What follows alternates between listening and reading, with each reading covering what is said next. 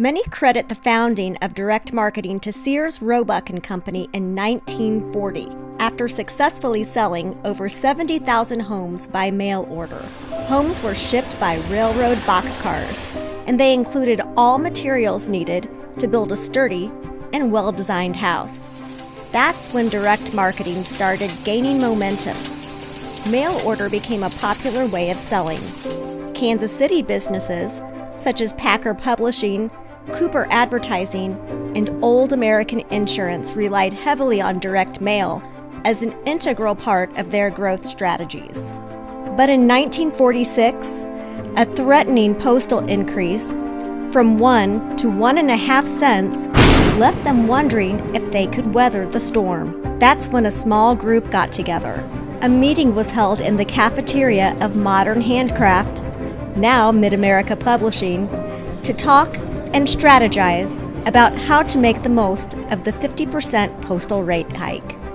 Word spread quickly about the group and their mission, and in just 2 short years, 50 to 60 direct marketing practitioners were gathering, so it became time to formalize. The Kansas City Direct Mail Club became a fully structured organization with bylaws, officers, and dues.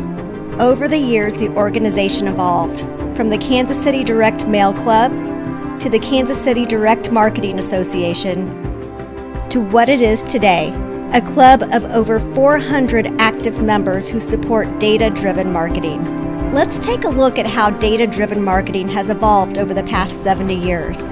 Martin Bayer became the first president of the Kansas City Direct Mail Club in 1948. In 1967, Lester Wunderman coined the phrase direct marketing in a speech he gave at MIT. Color and bold graphics were introduced in the 70s, and in the 80s and 90s, the KCDMA was thriving. Members were taking bus trips for educational tours, learning the basics with Pat Friesen, and hosting events such as DM Days. And in 1993, the internet became a reality as 5 million users worldwide get online. A year later, email is still seen as a novelty to marketers, but thankfully, this fad did not fade. After the turn of the century, Google introduced AdWords, and the CAN-SPAM Act was soon to follow.